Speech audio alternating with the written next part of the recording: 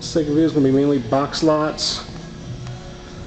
Kind of trying to give you a peek inside the box a little bit, although there are some interesting things scattered all throughout, and as you all know, I don't have a chance to look at everything anymore. You know, Amy processes, Daisy processes.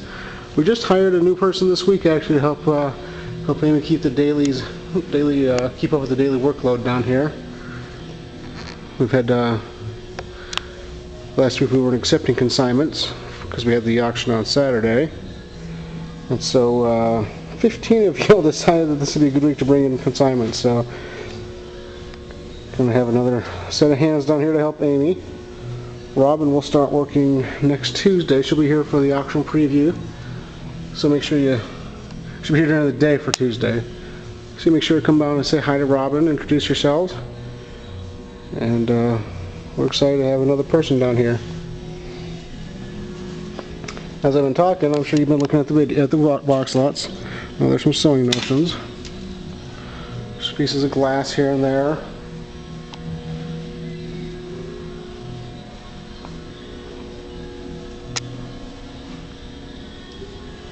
Nice pair of andirons, big old andirons.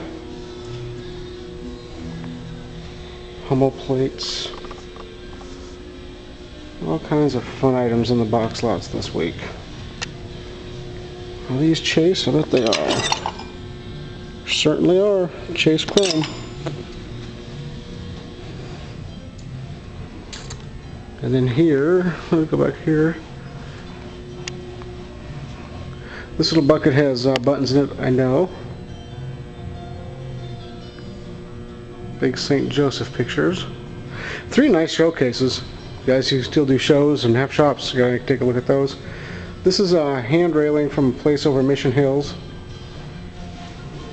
Kind of a fun little set. Heavy gauge, heavy quality pieces there.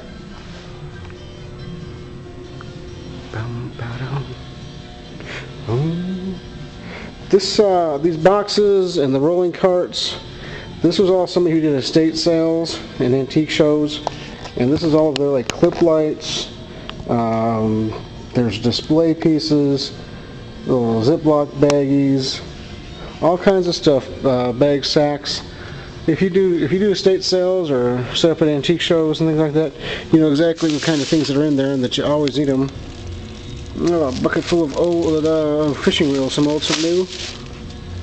A couple folding tables. A couple little chairs. Nice old picture there. More pictures there. Fun games. And just odds and ends. Kinds of fun stuff. Nice old cutlery box. 3 boxes on top are all adult videos. That's all I need to say about that. If you want to look at it, make sure you come out early. I don't want them being, people digging through them while there's children around. Alright. If you're a box lot digger, there's some good box lots to dig through, and lots kinds of fun stuff to bring home and go through and see what you can make some money on. One more video.